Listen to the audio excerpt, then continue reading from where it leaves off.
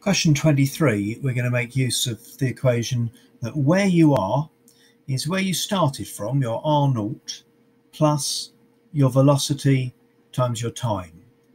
So where you are is where you started from, plus how long you've been going at that sort of pace there.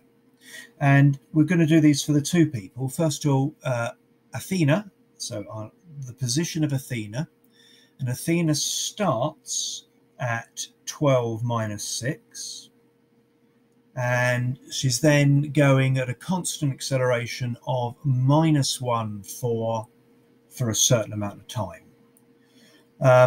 And the other one, Jeff, so the position of Jeff, same idea. He starts at 12:16 and he's going at 2 minus 2 times the amount of time we got there.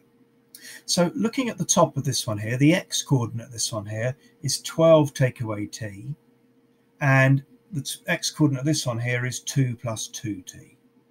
That gives me 10 equals 3t, and so t is 10/3. So they would meet in the x coordinates at 10/3. But look at the y coordinates.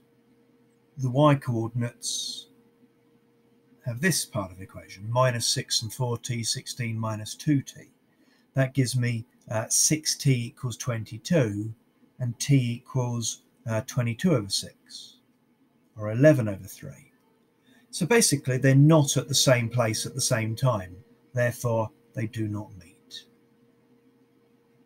Of course, what you could have done is actually put the 10/3, once you found the 10/3 here, put the 10/3 in the other one and show that these two had different places after 10/3 seconds, not seconds, hours, wasn't it? But they don't meet.